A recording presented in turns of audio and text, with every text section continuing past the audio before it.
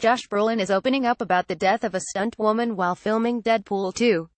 The 49-year-old actor, who plays Cable in the upcoming film, spoke candidly about the death of professional motorcycle driver Joyce J. Harris on set in Canada over the summer. "We had somebody pass away on Deadpool 2 and it was an absolute freak accident," Josh told the Associated Press during the premiere of his new movie Only the Brave.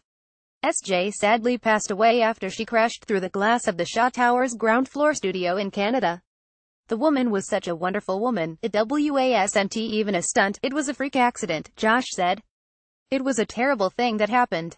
Was it a nano decision that she made in order to save the bike and this, you know what I mean? You could look into it all these ways, but sometimes things just happen that are tragic."